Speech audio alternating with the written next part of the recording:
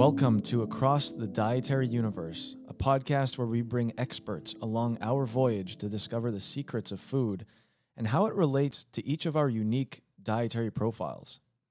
From the origins of diets to current eating trends to the frontier of food innovation and the future of how we eat, we'll discover that when it comes to food, things are not necessarily as they seem. Okay, Meagen, it's so nice to see you. Thank you very much for joining the Across the Dietary Universe podcast.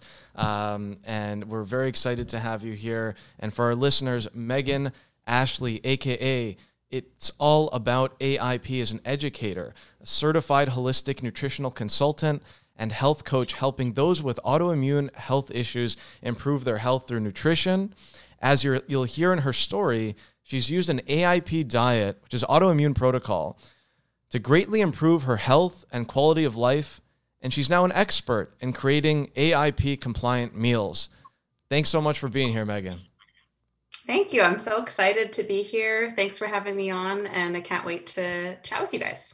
Awesome. So, I mean, when I'm going through all of this, you know, in my company, we look at a lot of diets. Okay, so I'm a little bit familiar with these diets, but I think for the listeners, it can sometimes be overwhelming with the number of diets that are out there. For example, there's AIP, there's low FODMAP, there's, paleo AIP. Can you sort of define first, before we get, because I want to get into your journey, I want to get into the dark side and the good side and the ups and the downs. But before we do that, why don't we just define, in your words, if you don't mind for the listeners, what exactly is AIP and how does it differ or compare to low FODMAP, for example, and to paleo? Yeah, so the paleo autoimmune protocol, because the autoimmune protocol is slightly different from the paleo version of it. So the diet that I specifically work with is the paleo autoimmune protocol. And essentially when I'm explaining it to people who are like new to it or have never heard it, I'm like, okay, it's like a stricter version of a paleo diet. So If you think of a paleo diet as sort of, the way that cavemen used to eat, the idea that we haven't, evolved enough to be sort of eating all of these processed foods. Let's try to stick with, what our ancestors would have eaten. But basically a paleo autoimmune protocol is a diet that is going to reduce all of the inflammatory foods. So lots of foods have inflammation or cause inflammation, but it doesn't mean that they're necessarily bad for all people. They're typically just not great for those of us that already have a lot of inflammation in our body. So for example, tomatoes, that's something that a lot of people think is like healthy, it's got lots of vitamins and nutrients in it. But for somebody with autoimmune disease, it can be very problematic because they cause a lot of inflammation in the body. Right. So this diet basically just removes all foods that science says can cause inflammation in the body for a period of time, typically 30 to 90 days, sometimes longer. And then basically we try to reintroduce those foods strategically one at a time to test the immune system and see if we get a response or not. Because of course, what's different for one person, so one person might be having an issue with tomatoes, the other person might be fine. So it's a very strategic diet. And I sort of say it's the gold standard in food allergy testing. So if you've ever had food allergy testing, often we get a lot of false positives. This one is basically the gold standard. It's going to give you the best idea of what foods you can tolerate and which ones you can't. I see. I'm just confused why my, dietitian back in the day didn't, they basically offered me low FODMAP, but they didn't offer me AIP. And I was diagnosed with colitis, I don't know, like 8 years ago now. And right. that wasn't an option at the time. So is there sometimes like a choice between, do we do AIP or do we do low FODMAP as far as a recommendation? So different doctors do definitely have different, favorites or diets even that they're just more familiar with. I would say, 8 years ago, AIP was still quite new to, the mainstream. There wasn't a lot of recipes out there. So it could also just be that your doctor wasn't familiar with that diet. Low FODMAP, I typically recommend for people that have SIBO. So a lot of people that have autoimmune disease, obviously, there's usually some other sort of underlying thing that's going on. So they might have an autoimmune disease, but they might also have SIBO, or they might have candida overgrowth or some sort of infection that's causing a lot of their symptoms or preventing them from being able to eat a wider variety of foods. So sometimes it's not even that those foods are causing us inflammation, it's that we're not digesting them properly because of some other underlying issue. So low FODMAP is basically reducing certain foods that break down into sugars in a certain way, because those foods feed the sugars, like the bad bacteria in the intestine. So that's probably just the diet that she was most familiar with, which would help. But there are a lot of foods on the low FODMAP diet that are not great for people with autoimmune disease. Right. So it's good to do this diet just to sort of rule out, if you have autoimmune disease, which foods you can tolerate and which ones you can't. And that will change over the course of your lifetime, depending on how healthy you are, where your inflammation levels are at, how well you're managing your autoimmune disease. Right. And so AIP, for example, so when you say paleo AIP, you're saying it's just a more advanced version of paleo, for example. Yeah, it's basically just based on the current research that is going to help reduce inflammation in the body. It cuts out all foods that can cause inflammation that we know, right? Right, because this is still an ever-changing industry. But basically, what the foods that scientists have tested, these are the ones that are most likely to cause inflammation in people. So we're going to remove them to sort of bring your immune system back down to like what I call like your base level. Right. So how you function on a regular everyday without you causing any more inflammation on your own. Right. And and the way to do that, you're saying, is also it's individual at the same time, right? Very individual. Yeah. Got it. And that's why it's a protocol. It's not a diet necessarily. Yeah. I mean, like I didn't really know any of these things when I started 7 years ago. I just thought like, okay, this is the diet. Here's the list. Yes and no. Do it. But I made so many mistakes along the way, and it took me so much longer to get to a point where I felt really good that's why I decided to start working with people, because I felt like you need someone to help you navigate. And as you're saying, a lot of doctors are not familiar. I have so many clients that reach out to me and they're like, so my doctor told me to go AIP, but he doesn't know anything about AIP. Can you help me? Yeah. Right. Yeah. So, and in their defense, I mean, especially Western medicine doctors, I mean, they receive one nutrition course in 7 years. So yeah, I don't get that. I don't understand that. That doesn't make. I know. We can't expect them to be experts on diet. And so really, I think you have to go into that knowing, because a lot of people will say, well, my doctor said I could just continue to eat how I eat. It's like, they're not the experts on that. They are experts in certain areas, but food and lifestyle is definitely not their area of expertise. Yeah. I find it very frustrating sometimes, actually, with and I love my GI doctor, but they're switching me at the moment to some new people. So they don't really know who I am. They don't really know the journey. They just kind of have the file and that's it. But for me, like, I worked really hard to get into remission without having to take heavier medication. Right. So I'm on like pretty low, dosage of like the lowest, possible drug, for example, or the least severe drug. And to me, that I worked really hard for that. Like I did all these things. I made adjustments to my diet, exercise, sleep, whatever it might be. And then sometimes you have cheat days, and sometimes you have the holidays that come up. And if your next checkup happens to be right after the holidays, it's not going to look very good. And for them, they don't really like it when you're in, and by the way, I'm not trying to disparage Western medicine or doctors. I love doctors. Great. Excellent. I'm just saying in that, when you're in flux and you're not here nor there necessarily, they want to put you in a bucket. They want to say you're this treatment or you're that treatment. We don't like it when you're in between the treatments.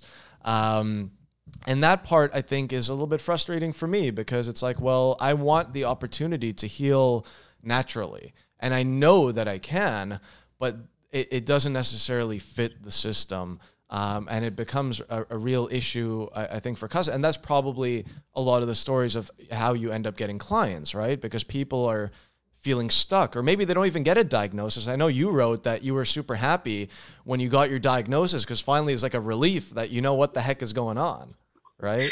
Yeah, that's so true. And typically I actually work mostly with clients out of the States.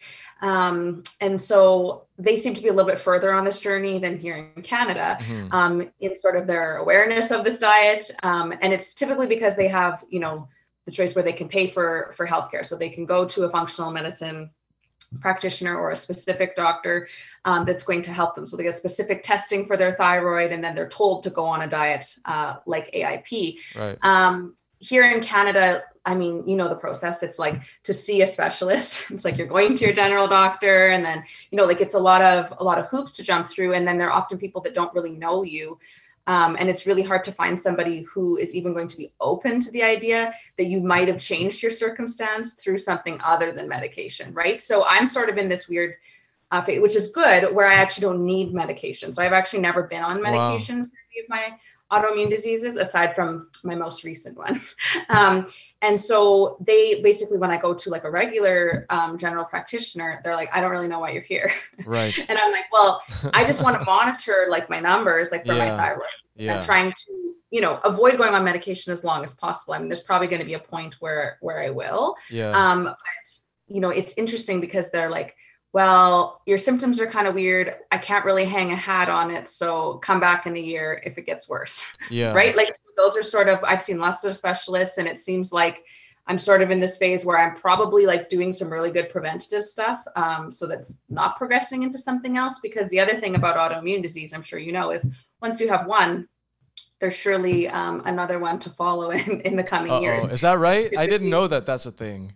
That's typically what happens. I mean, so obviously when you are doing all those things in your lifestyle and your diet choices, that's good, because you're probably going to prevent that or slow that down, right? And that's the other thing about, lifestyle and diet, is that it's not a cure, right? So a doctor might say like, well, sure, you can eat healthy, but like if an autoimmune disease is going to come, it's going to come. And I typically say, well, we're just slowing down the process or reducing the severity when it does come, right? Yeah. Ugh. I didn't know that was on the horizon for me. I got to be more careful. You're scaring me now. No, I'm sorry. kidding. More so with females because of all our hormonal stuff. More so with females. But yes, typically there is another one at some point that comes down the road. But if you're doing a really good job of managing right now, then that's great too. Yeah, I mean, I think look, the issue here is that there's like a ladder of severity. And you start with, the minimal dosage of like the least harmful drug, for example, and that's fine. The problem is when, okay, now you've been upgraded to the next level. And then the next level after that is now maybe involving surgery. And the next level after, so the idea is not to go up the ladder if you can. And if we can hold ourselves down, minimal, I think drugs is fine if you can get away with it. Any drugs is fine to help you be healthy, right?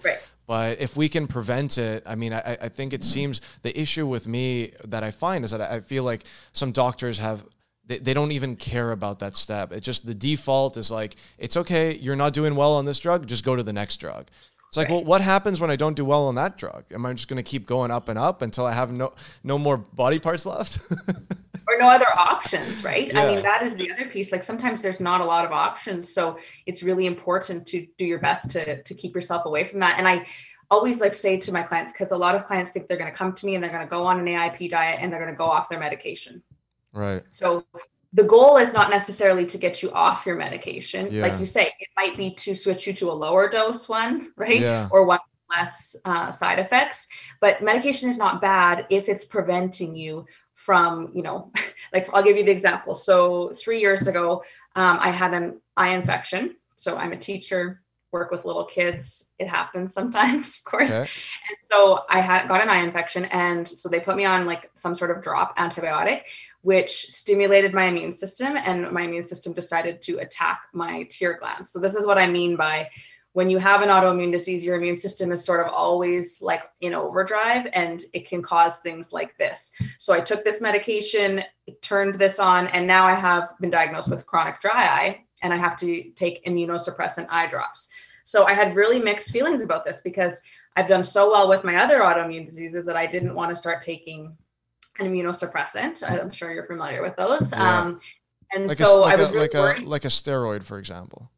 Yeah, I was really worried about it because I'm like, okay, but I work in education. Like, I don't want my immune system to be not good, all these things. The good news is that it's not circulating my blood, right? But she was like, listen, like if you don't take these drops, she was like, you're going to get scar tissue on your eyes. Ugh. And then your eyesight's not going to be so great.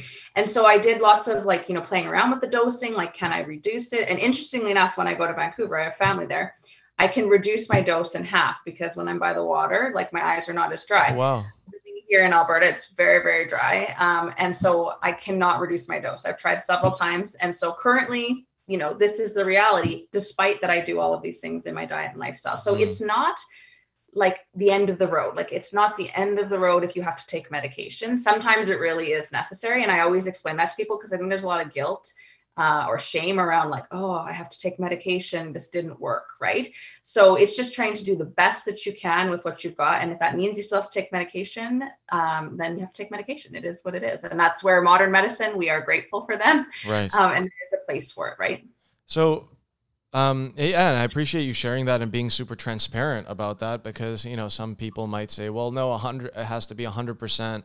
You know, non-Western, like, you know, some people have a chip on their shoulder, for example, and it's okay to be balanced. It's okay to appreciate both sides. I'm really curious about your journey. I want to know, like, what was the aha moment that got you into this world of holistic nutrition? I know for a lot of practitioners, they have their own unique stories, and I'm really curious about yours. I think the listeners would enjoy to hear sort of how you went from well, I mean, obviously it starts with a problem and then you start looking for solutions, right? Yeah. I mean, so I, from like a very young age was always super sick as a kid, like chronic pneumonia, chronic ear infections. You know, now looking back, I'm like, oh, I think dairy was definitely playing an issue there. But of course, they didn't know that at the time. Right. Whenever I meet with a doctor now, they're like, oh, you probably shouldn't have had dairy as a kid. Yes, probably not. So I was on a lot of antibiotics, you know, in the first like 7 to 8 years of my life. So I had really severe asthma until I was about 7. And so essentially that wipes out all your good bacteria, right? And there's a common misconception that you can repopulate it and then you'll be fine. So, you know, a doctor will say to you, well, take an antibiotic, but then also take a probiotic. So the thing about when you've wiped out your bacteria is that you're always going to have to take a probiotic. Like you're going to have to continually feed it. It's not going to repopulate itself. So that's also something that I've changed in my practice in the last year, is to tell people, no, we need you on a probiotic, like for life. That's really what we're working toward. Okay. Yeah. And I didn't know that myself. Like I always was kind of like, I'm going to take a probiotic for a while and then it should be better. And the latest research with my naturopath out of Australia, because I have a couple naturopaths I work with, the latest research she was showing me is saying that, yeah, we always need to be on a probiotic if we have wiped out all the bacteria. So how do you know how do you know when you've wiped them out? Well, so typically like anybody who's been on antibiotics in the first like 10 years of your life, maybe say like 2 or 3 times a year. If you ever had a year like that where you got sick a couple of times, it's essentially wiped out. It also is dependent upon your mother's intestinal bacteria and how great hers was. So my mom also has a couple autoimmune diseases, so I'm assuming hers was not great. No. Plus I was born via cesarean. So, you know, when we talk about the bacteria and those kinds of things, they do things now to try to help with that. But back when I was born, obviously that was not. Breastfeeding helps, but then, you know, there's also been research that shows, you know, the gut bacteria is not much different from somebody who was bottle fed versus, so there really is just so many components here that we could look at. But typically, if you have an autoimmune disease, you probably don't have great gut bacteria. Really? So for any autoimmune disease is connected to the gut almost? Is that what you're saying? Wow. Yes. Yeah.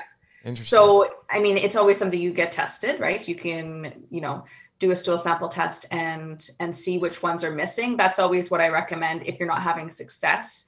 You know, there's a couple of good probiotics depending on what country you're in. And it's like, if I recommend those to you, but maybe then you're like, you know, having issues like constipation or the other problem, or you just feel like you're not noticing a difference, we need to be specific in which strains you're missing. Cause that again is different. We can generalize, but it is different person to person. So yeah, I essentially was really sick as a kid. I got my first autoimmune disease when I was about 11, but I was not diagnosed until I was 26. So when I say to you, like, I was waiting for that diagnosis, I didn't know it was autoimmune in nature, right? Oh. And it was like... Sorry, you started getting symptoms when you were 11? Yes. Okay. So I attribute it probably to, like, my parents got a divorce. It was like a very, you know, traumatic thing. And so I think that was the trigger probably for me. And so I had always had like eczema and stuff like that, like as a kid, like lots of skin issues. So then when I got diagnosed with this skin autoimmune disease, hidradenitis suppurativa, I was like, okay, like, and I actually had to go to the doctor, no word of a lie, and be like, this is what I have, because honestly, they just didn't even know what it was. Like a dermatologist would know what it is, but a general practitioner, they didn't know what it was. So they like looked it up and then they were like, okay, I'm going to send you to a dermatologist, but I think you're probably right. So, and the way that I actually found out about this was my health got really bad in my early 20s when I was going to university. So I was like, you know, staying up late, like had no money. So was eating like horrible food, Yep. You know, like pulling all-nighters, living on coffee, all of these things. And I started to get really bad, like stomach pains and things like that. So I went to the doctor, I was getting ultrasounds. They're like, I don't know. Try going off coffee is actually what they said. Cause they're like, you seem to notice that it's worse after you drink coffee. So I actually went off coffee and I did feel like a little bit better, but then like crazy things started happening to my skin. I actually went a whole year where I couldn't even wear any sunscreen, you know, like the baby ones, the mineral ones. Yeah. Buying those. I was buying like expensive $100 ones from the dermatologist, and my skin was just like breaking out in rashes. I couldn't use any skincare. I think I was just using like literally like Vaseline on my face because I couldn't use anything. So now looking back, that was like my immune system being in complete overdrive, right? Right. But everybody was like, I don't know. And then my thyroid really just like kicked the can. And again, I had gotten tested in my thyroid several times. To this day, everything is still in normal range except for my thyroid antibodies. So I did finally get diagnosed. I think it was, I want to say 4 years ago now, with Hashimoto's when I got referred to a rheumatologist. I was like, can you just run like my thyroid antibodies? Because here in Canada, they will not run them if you are in range, like your TSH is in range. So now I just pay for it. And every 6 months I get my blood work. I pay for it through my naturopath just to keep an eye on it because I'm in range, but like my levels are not optimum just because they're in range. So right? for our listeners, can you explain Hashimoto's? I know it's to do with the thyroid, isn't it? Yeah. So it's essentially where your body attacks your thyroid. Right. tries to keep it from working. So the way you're going to check if you have that is to get your thyroid antibodies checked. So it's just a blood test. Here in Canada, it's about $35. And so I get my naturopath to order that for me. So when I first got tested for thyroid antibodies, I was like in the 600s. And so today, like I'm around a 65 is kind of where I stay. And ideally you want to be under 20. I have not been able to get it under 50. But I feel pretty good, even though I am like above 50. So it's different person to person. And it can change throughout your life, depending on what's going on, particularly for women, right? Like different hormonal phases of our life. Right. And it's definitely probably the most common disease that I work with is Hashimoto's. So yeah, I basically was just like doing really, really not well in all areas health-wise. I had no energy, all those things. And then I got a teaching job and I literally went to sleep every day around 5 p.m. because I was so exhausted and had no energy. So I stayed up late one weekend and I was researching, trying to find out like what the heck was going on. And I found this book called The Hidden Plague. And this lady had written a book. She had hidradenitis suppurativa as well. And when she was describing it to me, I was like, oh my gosh, that is what I've had since I was like 11 years old. And she then talked about how she put it into remission with this diet called the paleo autoimmune protocol.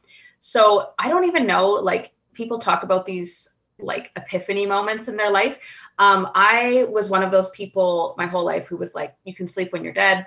Like short, like just eat the cake, like whatever. Yeah. And so I'm the farthest thing from being like any sort of health guru in any way. And when I read that book, I was like, holy man, I have to do this diet. And so I started looking into it and I was like, whoa, this is like the most extreme diet I've ever done in my life.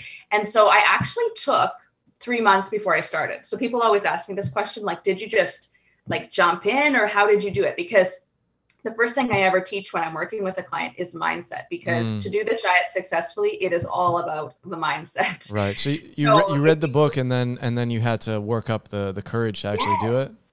So it was like, oh my gosh, I was like, okay, what are all the foods I need to eat like before I go on this diet? And I know that sounds silly because the diet says you only need to do it for 30 to 90 days. But in some way, like in my head, I knew that this was going to be like my new life and that I was never going to be able to go back and eat just like McDonald's and whatever, right? So literally like, okay, red velvet cheesecake, like, you know, all of these things that I was like, I have to eat. So I took this 3 months to like make sure I was mentally preparing. Like, you know, I drank alcohol. I was like, okay, because that's probably not going to be a thing. And I, you know, and not that I completely like went off the deep end, but I just made sure that I had done all these things. Like, oh, I went and had my favorite pizza from this place and whatever. So I did that. And then I was like, because when I start this, I'm going like all in. So I am kind of one of those like cold turkey people. A lot of my clients will say, oh, I want to ease in. I don't want to give up coffee yet or this. I'm like an all or nothing type person myself. So then I just jumped in, and I actually had to do it for 8 months. And I know that scares a lot of people. But I was in like, I mean, when I explained to you like what my skin was like, I mean, when you are seeing like rashes on your skin, it literally means there is like, you know, a total storm inside your body when you are seeing that. So my body was not in a good place at all.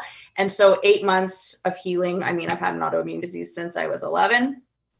To me, that's a small price to pay, like when you consider, and it completely changed my life. So I had like, because my thyroid was not doing well, I had gained a bunch of weight like in those 2 years there. So I actually lost like 80 pounds in that 8 months. Strictly through diet. Like I was not doing any sort of exercise or anything. And people always ask me about that. Why didn't you? Because it seems like a lot of people would go to that as well. Like I know with my colitis, as stupid as it sounds, to get into remission, I was like, I need to bring more blood to my stomach colon area. So I'm going to do a bunch of ab work at the gym. And so I just be doing ab work over and over again. I'm like, something's going to happen with this. But I guess why didn't you come to that idea? Because so many people do. Right. So, I mean, being a female growing up, like, you know, in the early 2000s, of course, you're no stranger to dieting or diet culture or, you know, working out and all those things. So when you have a thyroid issue, essentially your body, you know, views working out as stress. And so what happens is then your body will actually store fat, and your energy levels when you have a thyroid issue are typically so low that it's all you can do to get out of bed. And I talked about how I would go to bed at like 5 p.m.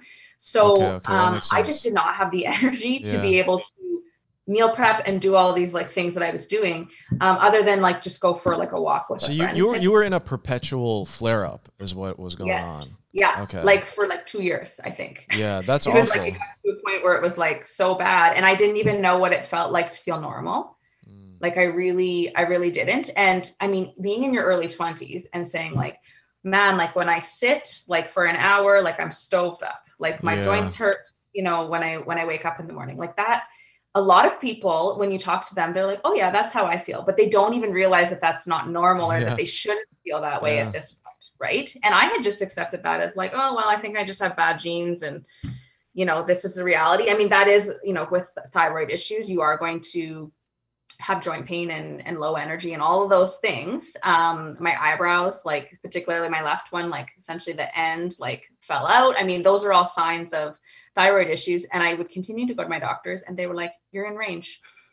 Right. I was like, awesome. But I feel like crap. So you just come to normalize that like you're deemed for a life of feeling like crap. I mean, that is essentially how you feel. So when I found this, like I tell you, literally, I knew it was going to change my life. Like I've never felt so sure about something. I'll even say like I wasn't this sure about marrying my husband as I was doing this diet. Like I just knew it was going to change my life. And that's why I had to get so ready. And then I just committed to it. Now, when I did those 8 months, I say 8 months before I had a successful reintroduction. Right. So I was trying to do reintroductions, probably too soon because, you know, everything you read says 30 to 90 days. So after 30 days, I was like, okay, like I'm going to try this. But in hindsight, I should not have, because I didn't even start to feel better until 3 months in. What happens if you don't reintroduce? You just stick with a very restrictive diet. So that's a common question because a lot of people have fear around that, myself included when I went through it. I mean, I've done the reintroduction process like 15 times. It's like you start to feel good. So once you actually start to feel good and like my energy levels went up and I lost weight and I like, you know, my hair was growing back, all these things, I was like, holy man, like why would I want to try to like eat any of that stuff that clearly got me in this in the first place? But I mean, a restrictive diet is one for your mindset, not great, because socially, like one of the hardest parts about this diet is like, it's hard to go out and eat with people. It's hard to go to someone's house. It's hard to entertain. So you really feel like you're kind of alone and kind of isolated. And so that's the first reason. But the other reason, of course, is that nutrient density. I mean, when I'm saying tomatoes are bad, for me in particular, I don't do well with nightshades. They might not be for you. So we want to expand the diet and have as much nutrients as possible. And the focus of the autoimmune protocol is actually nutrient density. So we try to get you to eat lots of different foods that you've probably never even tried before. like switch it up, like every week, eat a different type of green, right? Right. Try something you haven't tried before that's on the approved list, because we're trying to flood the body with nutrients. We don't want to restrict it forever, right? It's just a temporary thing to figure out what works for you and what doesn't. And then you can kind of move on. And so basically you end up with this personalized AIP diet that's specific for you. You're never going to like go back to the old way, or else your symptoms will return. For me, I eat like most paleo foods with the exception of nightshades. So nightshades for me, and most people with any sort of skin autoimmune disease don't do well with nightshades, or anybody with any sort of rheumatology type thing. So like rheumatoid arthritis or Sjogren's or something like that, typically don't do well with nightshades. But again, it is individual. And so I can eat like at a paleo restaurant, but I have to say like no tomatoes, no peppers, no eggplant, right? Like just to kind of keep it, but that's my own personalized version. And the reason that I actually was so unsuccessful with reintroductions for so long is because I actually had SIBO. So when I talk about like there's an underlying thing happening. So what I do when I work with clients is I say like, okay, we're going to do this AIP diet, you know, I like to do 60 days just because, like I said, you know, 30 days is a really short amount of time. That's so short. It's very short. Yeah. Yeah. If you've been sick for a long time, we typically need to do it longer, but we also don't want to stay in there too long. Mm-hmm. So anything over 3 months, then I say, okay, if we're not able to reintroduce anything, then we probably have some other sort of thing going on that we need to test for. And that's where testing comes in really handy. You're going to work with a naturopath or a functional medicine practitioner and find out. So do a GI test, you know, do a stool sample test, and find out what's going on. And typically there is like the most common things are some sort of stomach infection, like H. pylori, right? Okay.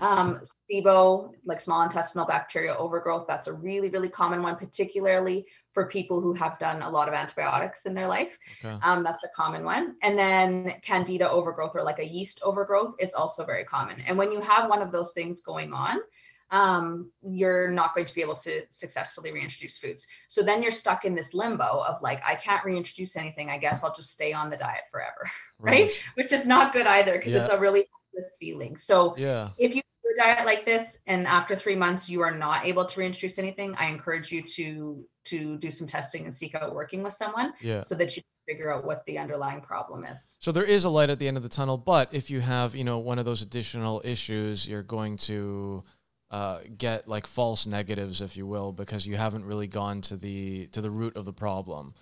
Right. And then you have to restart again.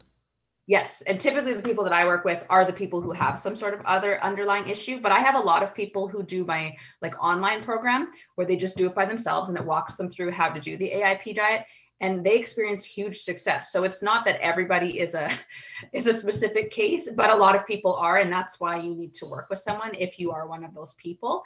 And as you know, there's a lot of stuff on the internet that just isn't correct. Like, I mean, I was just sifting through for like 5 years trying to figure out like, is this food allowed? Is it not? Why? You know, all those things. It's so nice to have someone where you can just like send them a text and say like, can I eat this? And they're like, no, because blah, blah, blah. Okay. Yeah. Like, right. You don't have to like cause all that, because one of the biggest issues with starting the autoimmune protocol, or probably the biggest one, is time. So typically if you have an autoimmune disease, your energy levels are probably not great. Yeah. You're probably a busy person. That's kind of, you know, part of what gets you into sort of having an autoimmune disease, is that we're not taking care of ourselves. Right. And so the biggest thing is time. And so people will say like, I can't go pick something up on my lunch break, or, you know, I have to meal prep and I have no energy. So that's really the biggest part. And that's why that mindset piece is so important, because it's like, this is just for a temporary stitch in time. But let's rely on these people like myself who have done it the wrong way, right, and have figured out what's the most time efficient way. So my slogan is actually that I work with people who are busy. That's what I say, because I am a teacher, I'm assistant principal. I have like no time. I always like say that. So when do you do this work? On the weekends and in the evenings. That's so crazy. Right now good for you. Vacation, right? Good for you. Yeah, you are right. And so most of my clients are really good. They're always like, oh, you have a meeting. It's okay. We'll work around it. We'll change the time. And I always am upfront about that. I mean, I do this work solely for the purpose that it brings me joy to help people, like in a way that I wish there was someone that had helped me and that I had when I first started AIP, like I said, there wasn't much out there. Now there's like such a plethora of recipes and people that you can work with, specific even to your autoimmune disease, right? Like I work with really anybody with autoimmune disease. I would say most of my clients have some sort of thyroid issue, but just in general, you can find someone specific, that's going to, be working with colitis or Crohn's, and they like know everything about that specifically, and they're going to help you. So I do encourage you, if you can afford it, to do that, because I wasted a lot of time sort of trying to do it myself, and I didn't really have the time, and it probably wasn't helping in terms of lifestyle. What do you say to people, Meagen, who are like, well, I'm smarter and better and, cleverer, and I can figure it out by myself. Is the answer, sure, do your thing, or like, please don't be a masochist and just go get the help you need? Well, like I say, I always encourage you, you can give it a try on your own, but after 3 months, you need to seek some help if you're not experiencing an improvement. Most people will still experience some improvement, even if they're doing it on their own. But if you're not, it means you're doing something not right. One of the biggest things when I work with people is they are not doing the lifestyle pieces. I was guilty of this. So I told you, I just literally changed my diet, and I felt like a million times better over the course of those 8 months. But I still was not feeling like 100%. Yeah. And I mean, I don't feel 100% every day. I don't want to like tell people like, this is a cure-all, because it's not. Who does? Yeah. Like some days you're like, it's more like an 80 today. Right. Yeah, but, so I think it's really important that you, do seek out help if you need it.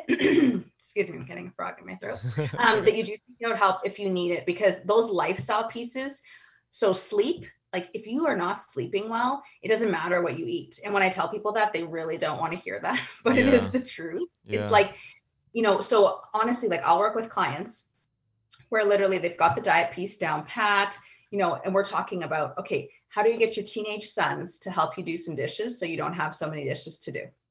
Okay, how do we get your husband to, do the carpool so that you can do your meditating in the morning? Like literally, these are the things that people have more trouble with than they ever do with the diet. And when I, went to the Canadian School of Natural Nutrition, they kept telling me, Meagen, you're not going to be really talking about food that much when you do this work. And I was like, what? Like, I'm going to focus on the AIP diet. That's my thing. Like, I love making recipes.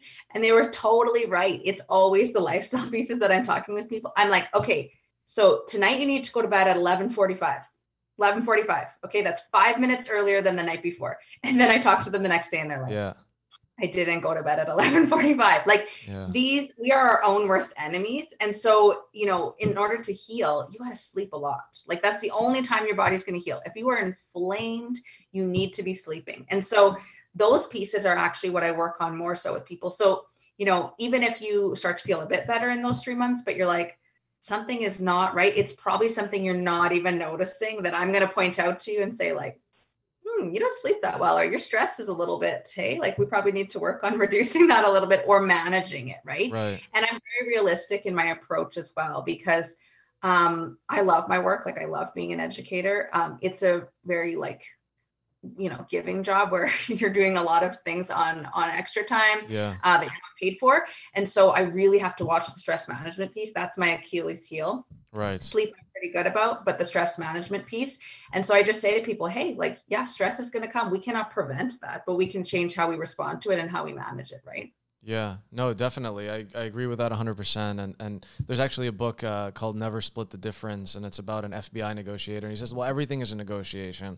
And so I'm not surprised that despite your commitment to wanting to focus on the diet, a lot of the conversations you have with clients are probably to do with helping them negotiate the other things going on in their life. Yes, absolutely. Another question I have for you that I just thought about actually as you were talking is, for some people who have like the heavier medication that they take to reduce the inflammation in their body, let's say, for example, like Remicades is like the injections that you get for if you have like Crohn's or colitis or something. And that's sort of like, the level where the less powerful medication didn't work. So you had to go to that. That would be like my upgrade if I were to do that. And with that, you can actually get away with a lot more. That's sort of part of the pitch. It's like, you don't have to have, you know, as restrictive of a diet. You can eat this thing and that thing, because this drug will magically reduce the inflammation. What, I don't know if do you have experience with that, but what is the actual protocol there? Do you still need to stick with a restrictive diet, or are you damaging yourself while this drug is magically healing you? How does that actually work? Is it a deception? What's going on there? Yeah, you know, that's a good question, because I think a lot of people are sort of stuck in that state. In fact, just people in general, if they don't have symptoms. So, you know, like their blood work might show one thing and they're like, but I feel great. Like I eat everything and I don't have any pain. I don't have any inflammation, you know, all those things. And yet the markers are clearly saying otherwise. Right. So I've always been really lucky in that I have like pretty immediate symptoms. So I know if I'm like not feeling my best, but there are a ton of people that I've worked with. You know, they don't really know how to judge things because they're not really in tune with their body. And I think that's sort of something that's happened in the last like 30 years. Like we've sort of just kind of become desensitized to how we actually feel. We don't listen to when we're hungry, or when we're tired. We just power through, and then we're like, oh, I'm not even hungry anymore. Or, you know, the people that say to me, like, when I get 8 hours of sleep, I feel more tired than when I get like 5. So I just roll on 5 because I feel best. It's like, I don't think you're really in tune with your body. Like you're saying that, they don't actually are, right? And so, you know, these medications, I mean, okay, so they're going to get rid of those symptoms so that you think you are not feeling that way. Mm-hmm. But you cannot like outrun that. Right. Like you know, if you eat McDonald's every day, I'm not trying to pick on McDonald's, but I'm just saying, like, let's say we can. I'm okay with picking on McDonald's. But if you're going to eat fast food every day, like, and you know, people say like, my cholesterol is good, like I haven't gained any weight, I have lots of energy, you know, they're saying all those things. That is a temporary thing. Like eventually you will feel the impacts. There is no one that can go completely unscathed their entire life from living a bad lifestyle. You just can't. There are those of us that really have to dial it up, and it sucks to be in that club. Yeah. Like part of the worst club. But there are people who, you know, can definitely do a lot more bad things lifestyle wise and feel less than, say, like, you know, I do a little slip up, like you're saying, at the holidays, and I eat like stuff for 2 days and then I feel like crap for a week. You know, so it's all in fairness. Everybody has their things, right? But you cannot take a medication, like, I mean, without some sort of impact. Like, so I don't know what the side effects are of some of these medications, but like there are, like if you read them, you'd probably be shocked, right? And so, you know, you might be temporarily reducing your inflammation, but like you cannot outrun that. There is no way around that. So that is for people who are not there yet.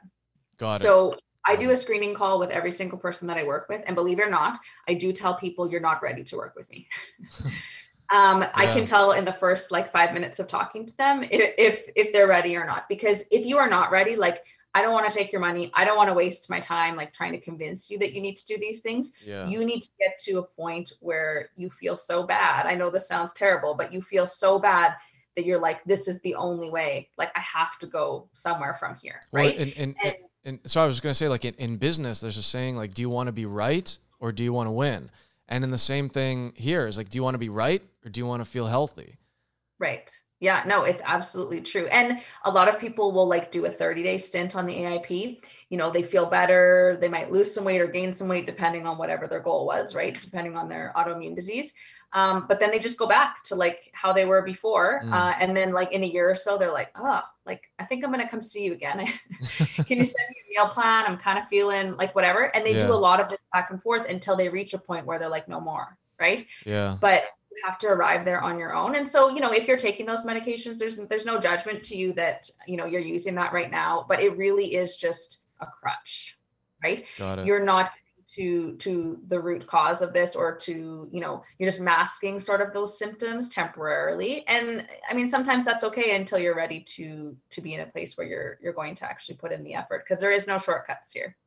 As you know, if there was, right? Yeah, maybe one day there'll be some shortcuts, but for now we got to stick to the plan. And so how long is, you know, a period with you, for example, to really recalibrate the body, the mind? Is that what, like 4 months, 6 months? Yeah, so I have like 2 different packages. So either like a 6 weeks or a 12-week package.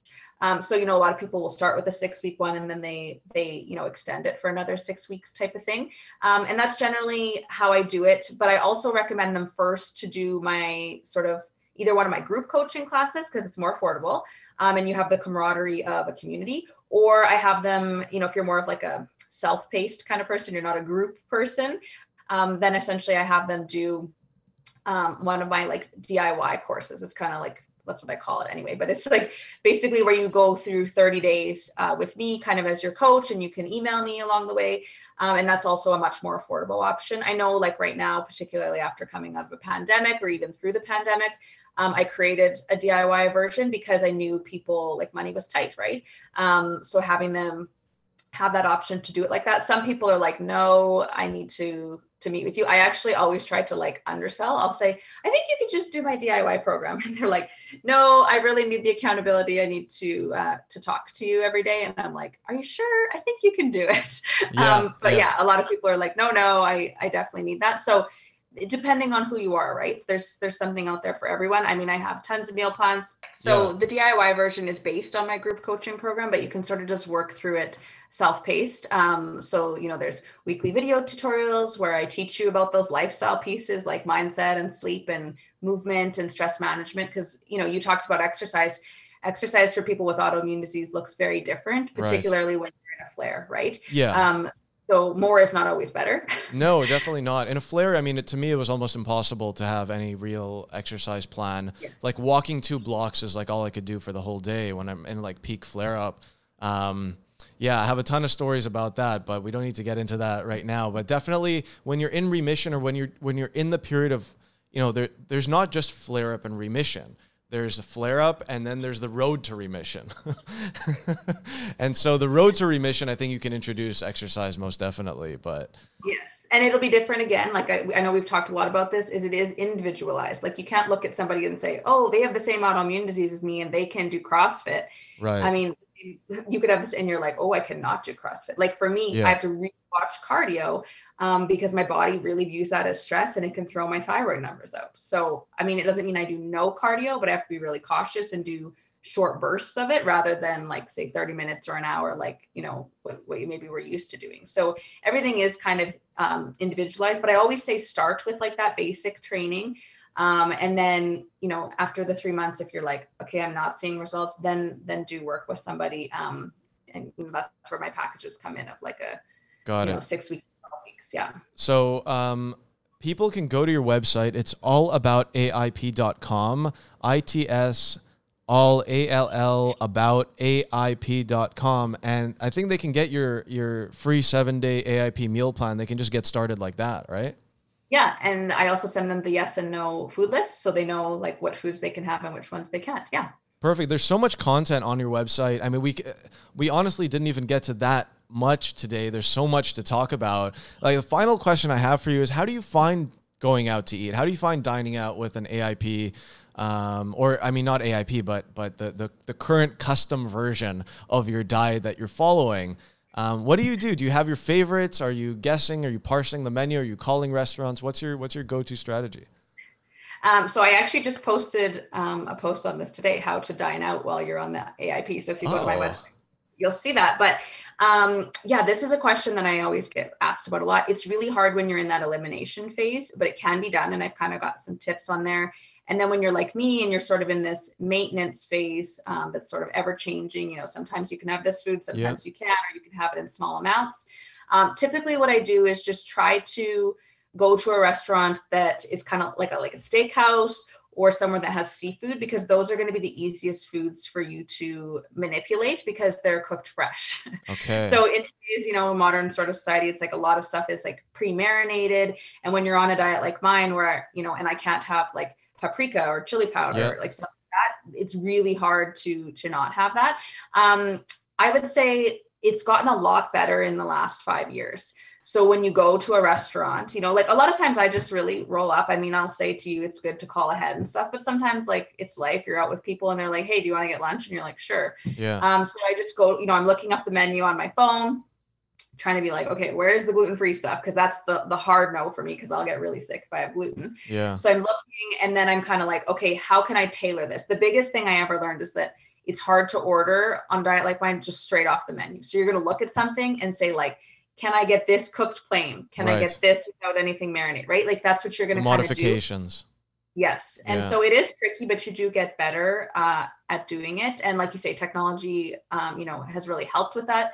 The one thing I really wish, though, that restaurants would do is they need to have more ingredient transparency, because it's really hard. And I'm going to give you this story that happened to me last week. Yeah. So I was with my parents and they were like, can we go to, this is our favorite restaurant. Can we go here? Can you eat here? And I'm like, sure, I'll make it work. Like, whatever. So there was 4 things on the menu that were gluten-free. And I was like, okay, so I'm going to pick a steak, cause that's easy. So I'm like, okay, like no gluten, like, no cow dairy. And they're like, okay. So the girl was really good. Like she came back out and said, we brush the steak with butter. So you don't want us to do that. And I was like, no. And then she's like, okay, the vegetables, in butter. No. Okay. Can you do olive oil? Okay, sure.